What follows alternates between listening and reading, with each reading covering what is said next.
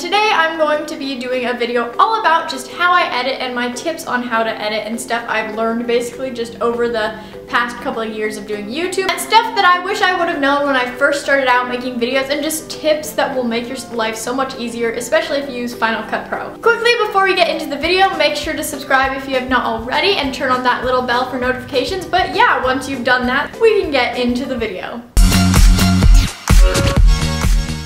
So the first thing I'm showing you how to do is make thumbnails. I use PicMonkey.com and select collage, and then I'll import the pictures I want to use from my computer. So the first thing I do once I'm in there is obviously I'll add my pictures, but I'll change the dimensions to 1280 by 720, which are the YouTube thumbnail dimensions. Then I'll add in the pictures I want to do, and then you can just adjust them to your liking. You can play around with the exposure and the placement just to make sure it fits the screen. But once that's all done, I will go in and I'll add a border. So you just go to the border tab and then adjust the size and the color you want. And then you go to export to editor to do the rest of your editing. The first thing I'll do is I'll go and I'll just want to make sure the colors match. So I'll select the saturation for all of them or the temperature and just kind of play around with it with the picker thing until I get like a good color overall so the pictures blend well together.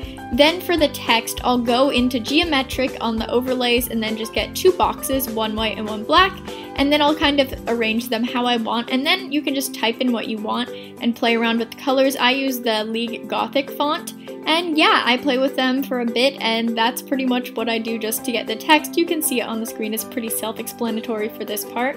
Then if you want to add in any other overlays, you can go to the overlays tab and choose things you've saved from your computer. I'm just adding in this 100 sticker, and then I'm adding like a fire thing, and that's how I do my thumbnails. To color correct, start by selecting the clip you want to use. Here's a quick before of what the clip looks like before any editing.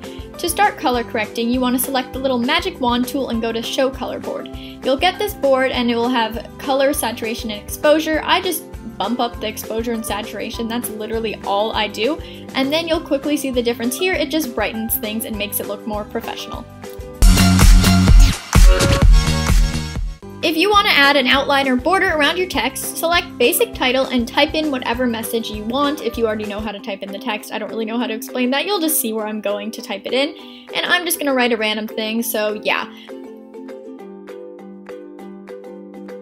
You have your message and font adjusted to your liking. You can go scroll down in the font section and you will find something that says outline, and once you get to the button that says outline, I don't know where I'm going with mouse, but so you get to outline, select it and then hit show, and then drag down to the width and then just bump that up all the way, and then you can change the color and your font will have a nice little outline and it will look really nice. Now, if you would like to have that shaky style to your font, go into your effects and scroll down and type in Bad TV. Click and drag this over your font and you'll have that really cool little effect. If you would like to have a cool little moving overlay, you can select your overlay, just drag it on. I just find one on Google, and then double tap it and head to the button where I'm going. This is for transformation, I believe, or transform, yeah. So then you can size down and adjust the angle of how your thing is, and then you'll see a little plus button at the top where I just hit, and once you hit that button, you can drag your font a little bit, then hit your space bar, drag it a little bit again, hit your spacebar again. Don't go for too long, otherwise the movement will really seem unnatural, I guess, but you can see what I'm doing. Every pause is me hitting the spacebar, and then once you're done, you will have created this cool little animated effect, and you can do this with text, fonts, overlays, whatever you want to do, and that's how it turns out. A super simple way to get a cool effect for your videos is using the kaleidoscope effect. So once you get the clip you want, literally just go into your effects and search kaleidoscope and drag it over, and then you have it, and it's a really cool screen, as I'm using this one in the start of my video, but yeah.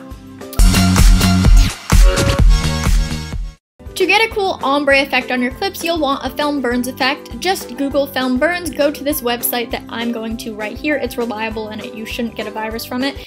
And then you'll scroll down, and where I'm going, you can download the film burns, and they'll just go into your downloads, and then click and drag them into Final Cut Pro.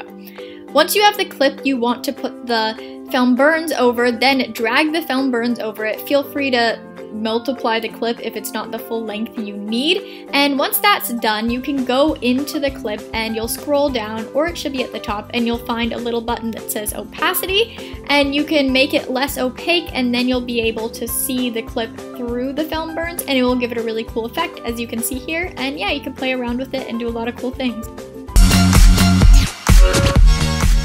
To get a green screen effect on your video, just go on YouTube, search green screen transitions, and you'll find channels that have a bunch of free cool ones, and just screen record while you're doing this.